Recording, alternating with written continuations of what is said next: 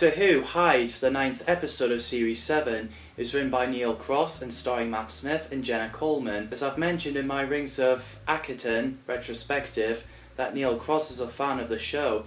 He didn't have time to write an episode. Caroline Skinner invited him.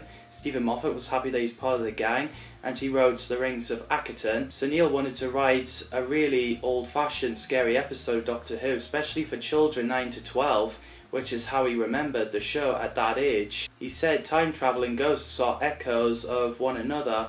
What is a ghost, if not a fragment caught in time?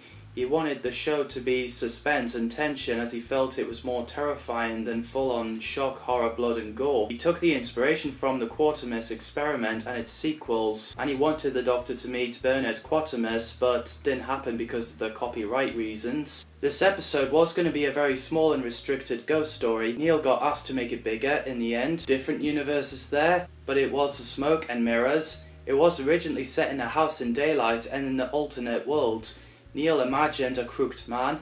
Stephen Moffat wanted the monster to flesh out more, and Neil chose to mirror the love plot between Emma and Professor, and he wanted to tell the story with a small cast and as few locations as possible. So the episode begins with Professor Palmer and Emma collecting photos of evidence of a ghost in Caliburn House. Emma's strong psychic powers gets used to create connection to bring the ghost.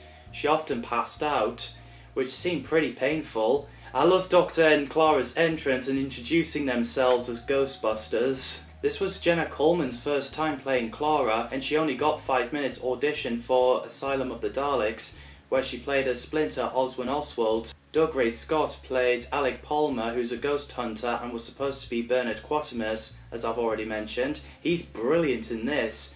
Jessica Raine played Emma Grayland, Alec's assistant, and has psychic abilities. She's brilliant as well. She works with Matt Smith before on a play. Jessica later played Verity Lambert in Adventure in Space and Time. The Doctor examines the stuff they have, including photographs. Emma getting a glimpse of the ghost in the forest looks pretty effective. It shows the TARDIS doesn't like Clara.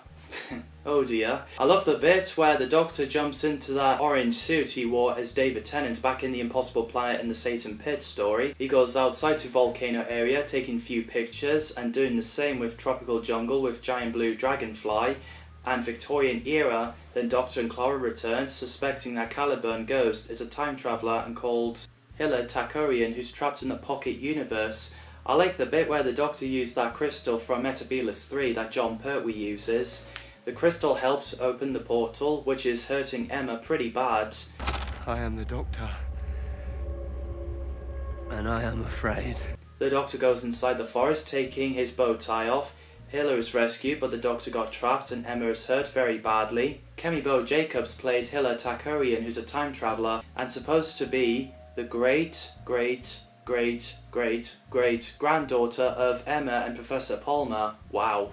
She is great as well. Crooked man, a creature in universe, is pretty terrifying. So after Clara's brief argument with the TARDIS, the Doctor is rescued.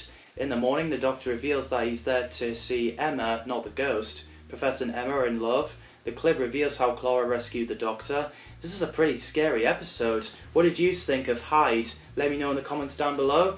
Thanks for watching, and see you in the next video.